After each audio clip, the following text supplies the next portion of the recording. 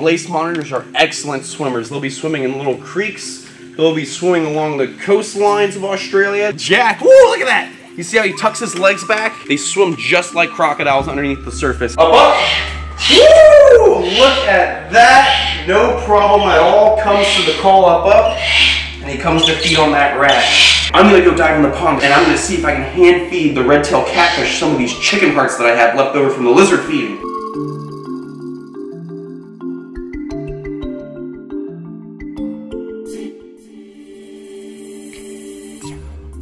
What is going on, beautiful people? Welcome back to my wild life. I'm currently hanging out with my noisy boy, Bagoy. What's going on, Bagoy?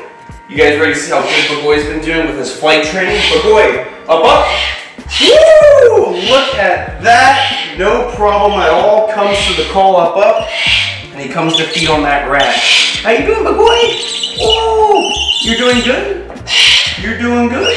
Okay, okay. You want some rat right here? Some weed rat?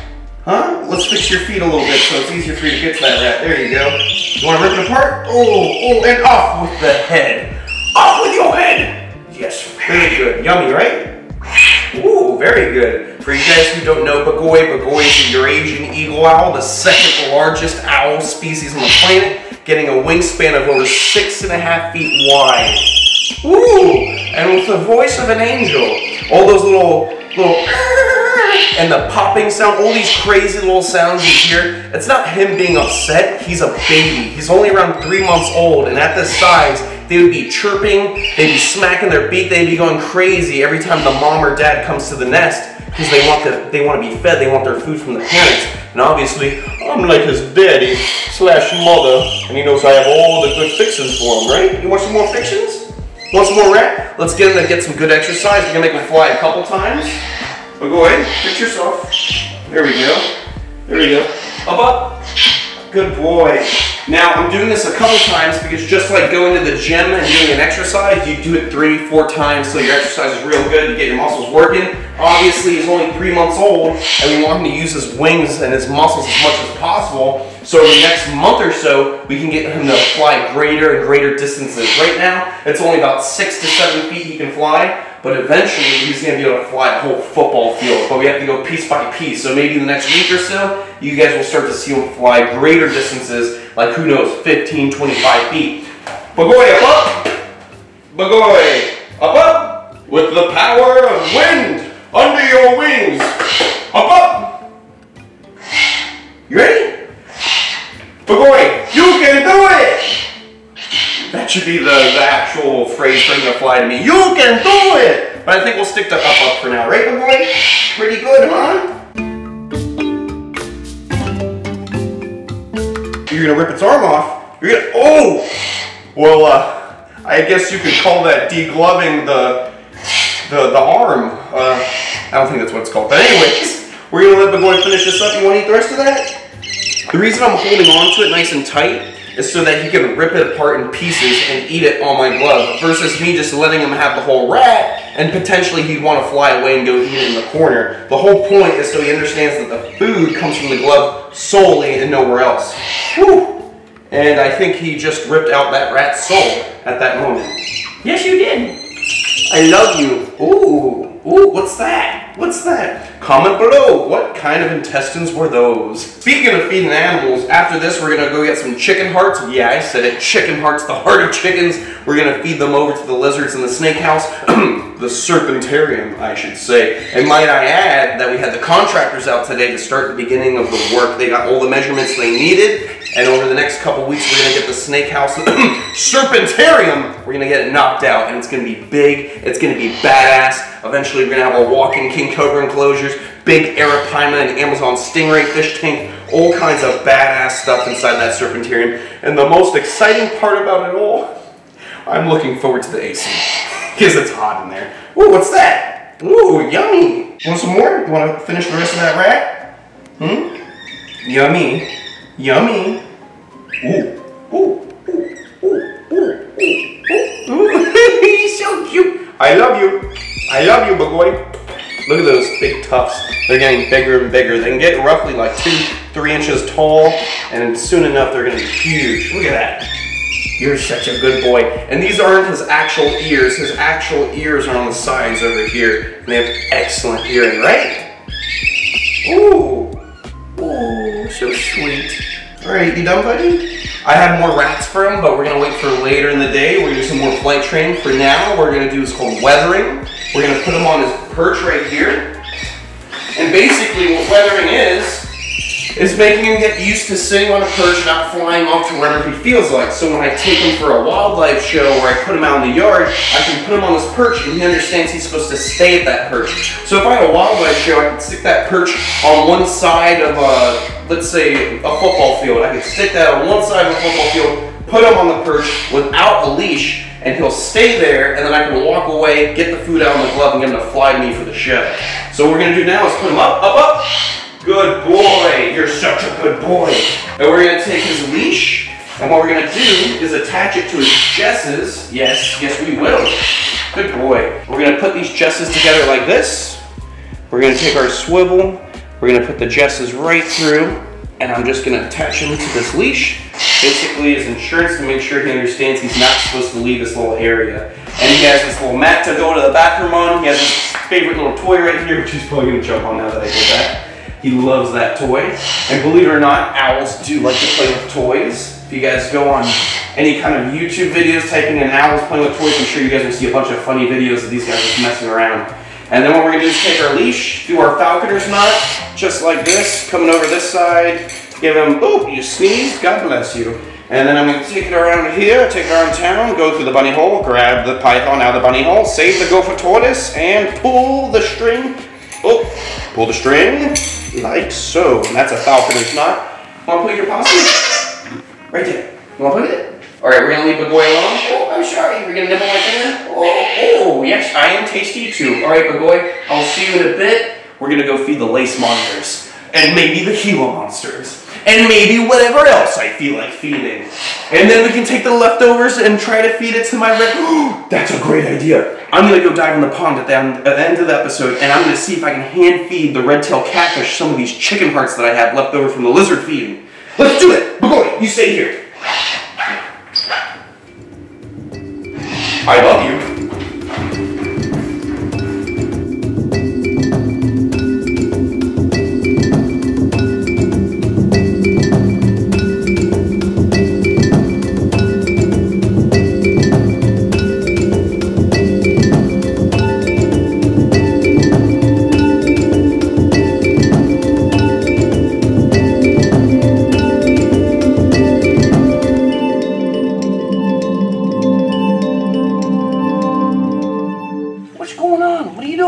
What is going on, beautiful people? I'm hanging out with the lace monitors. Whoa, we got a little bit of a spillage with the chicken hearts.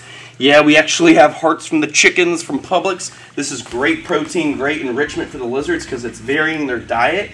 And it's really good for them, right? You want some heart? You want some heart? Look at that. Eat that heart. Ooh, that's yummy, right? This is Jack, the lace monitor. He's a little bit rambunctious, but when it comes to food, he likes to gorge himself, right? Ooh, you like to gorge yourself, buddy? Let's get you some more chicken hearts, get you nice and fat today. You want this? Woo! Good boy. Good boy. Oh, give me a second. I'm trying to feed her. Let's get Lacey down. Come on, Lacey. You come here. You problem lizard. You come here. You stay there. Lacey, come on. Come on, baby. Have some food. Good girl. Jack, you want some? Want some, Jack? Want to get a little exercise? You want a little exercise? Let's see, I was actually thinking about doing something different with Jack today. Now that we have our big fish tank cleaned and we only have a couple little tilapia in there, I was thinking maybe give him the opportunity to swim and get some exercise because we don't have them in their big outdoor enclosure yet. So they can move around here, they can go in their tub of water, get a nice soak, but it's honestly really good for them to swim because out in the wild, these guys swim like crazy. Let's see, come on. Come on. Good boy. Good boy, we'll give a chicken heart to her. Good girl. So let's see. I'm going to get some of these chicken hearts. I'm going to bring them over to the tank, and we're going to see if we can get Jack to swim around and get some exercise. Let's see. You want to go swimming, buddy? You want to go swim? Let's see how he feels. You want to go swimming? Huh? Ooh, look at that. Look at that. There's Jack swimming around. He's not too used to that tank, so he's like, what's going on? Jack, you want some food? How about some food while you swim? Huh? You want some food? Hey, you want some food? Good boy. Good boy. Lace monitors are excellent swimmers. They'll be swimming in little creeks. They'll be swimming along the coastlines of Australia. These guys are found throughout all the east side of Australia, the east coast. And Jack, Jack, ooh, look at that. You see how he tucks his legs back? They swim just like crocodiles underneath the surface. And he's got almost like a rudder flat tail, so it's excellent for swimming. You want some more hearts? Yeah, you want some more hearts. I see the way you're looking at me. What if we got you to exercise for them, huh? What if we got you to swim in the water for some chicken hearts, huh? Look at this. You want that chicken heart? They can actually use their forked tongue underwater as well. Their cousin, the Mertens water monitor found in Australia, actually goes underneath the water surface and uses the forked tongue to pick up scent particles, hunting down crawdads, rotten fish, maybe small turtles. Look at that. He is a happy lizard. Nice good soak, help with that dry skin, maybe any shed that needs to come off. Want some more? Look at him. He's such a dinosaur. Here, come over here. Come over here. Come on. Come on. Come on. You might have to swim for it. Come on. Have a little more. Ooh, good boy. I'll be right back. Let me see if I can get Lacey and put her in the tank as well. Lacey's looking real good. Watch as her pattern becomes so vibrant in the water. Look at this. Oh, maybe not. She's just like, whoa, that's different. But she'll get used to it. Look, she'll probably even get back into there. Let's see. You want that chicken heart? You want that chicken heart? Come on. Come on. Ooh, what are you doing, Jack? You need to wait for yours. Good. Good girl. Let's see. Jack, you want some? Ooh, Jack, you want some? Come on, Jack. Oh, oh, oh, oh, oh! Jack was a little spooked by Lacey, but that's okay. He's a big, tough lizard. These lizards fall out of big trees, no problem. Come here. Big, beautiful lizard. I mean, that is just one of the prettiest reptiles on the planet. A black and white goanna, as they'd say in Australia, the monitor lizards. Let's put him right back over to the tank. Or are you gonna crawl on me? You gonna love on daddy? You're gonna love on daddy, huh? You gonna crawl up on daddy's shoulder and give him some love?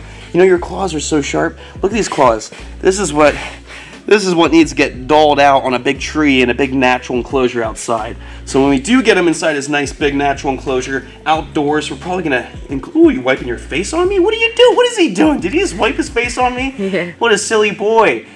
So anyways, what we want to do is try to incorporate like a tree in the center of his enclosure. When we get these guys, their new enclosures outside, we want to incorporate trees, big rocks, so it's as if they're in the wild and they can naturally file down their nails, they can get exercise, and just have the best lives possible in captivity. It's 11 acres here, so we can definitely build a nice big enclosure somewhere.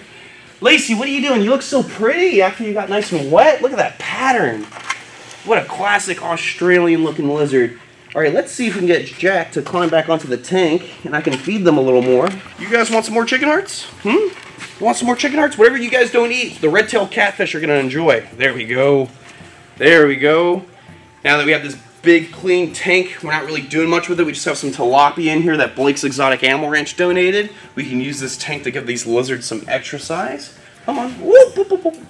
Delicious. Delicious. You can almost see those crazy, long, sharp teeth when they chomp down on a chicken heart. Watch this. Watch from the side. You might be able to see those teeth pop out. Oh, I just heard Jack flying away. Come on, big boy. You want this? Yeah, come on. You will know you'll want it. Yes. Look at you. You're so beautiful when you get nice and wet. Look at that pattern. They're always going through shed because, you know, they're young lizards. They're only about 1.5 years old or so. And these guys are shedding like crazy. So their colors are pretty dull, and also it's pretty dry in their enclosure, so it's good to have a nice big water source where they can just exercise and get nice and soaked. Right? You big beautiful boy. Look how beautiful this lizard is.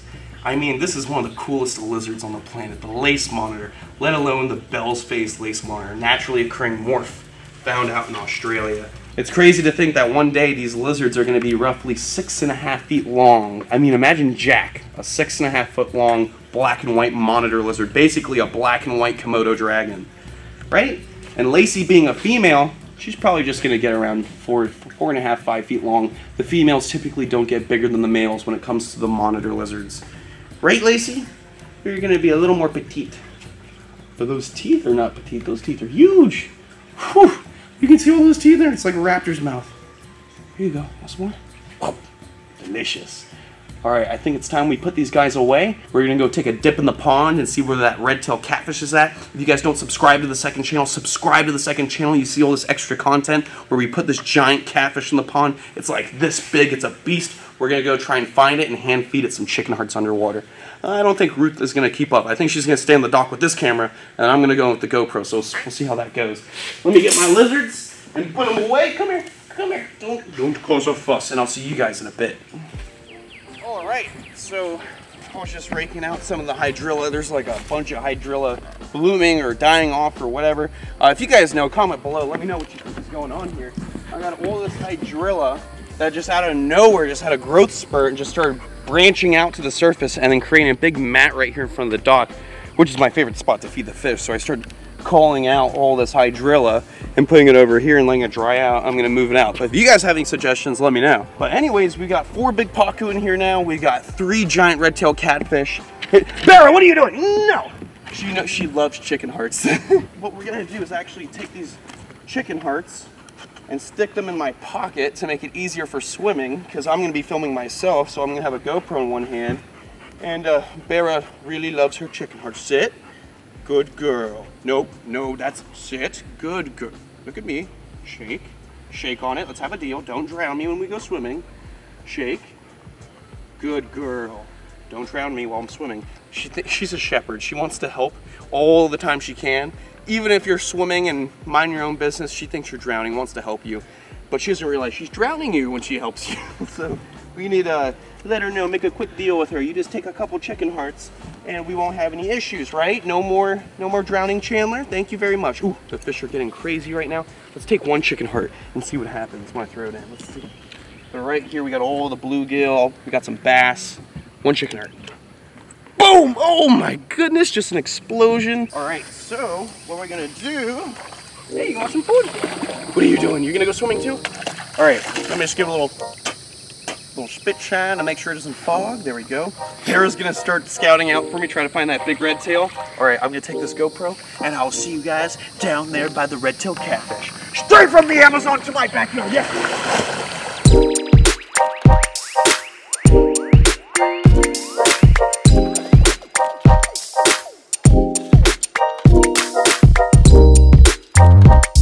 I see the red tail, it's right here.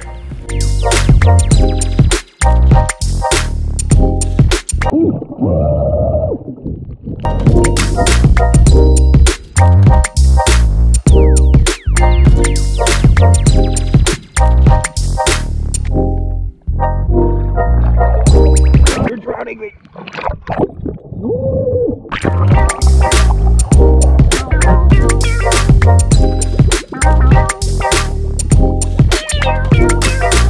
This red tail is huge. It's so cool to see him just methodically swimming along the bottom. I can't wait for him to be like 5-6 feet long.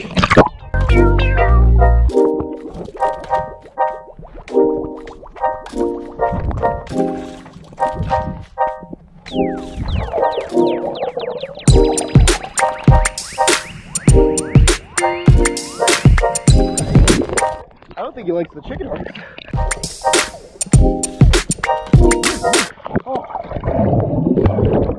Well, I guess the red-tailed catfish doesn't like chicken hearts.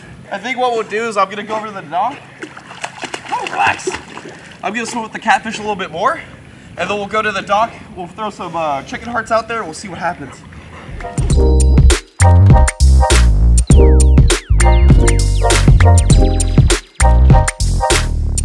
We had a deal, don't drown me.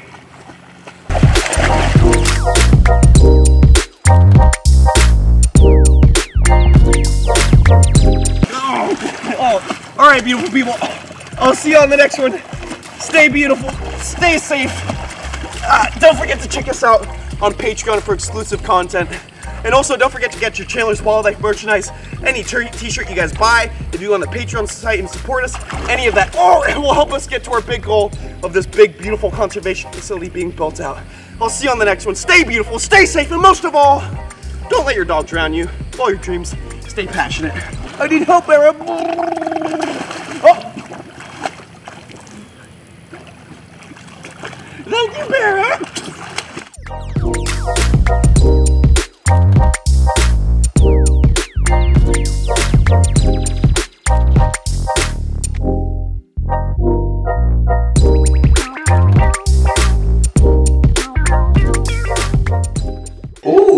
Ooh, what's that? What's that? Comment below, what kind of intestines were those?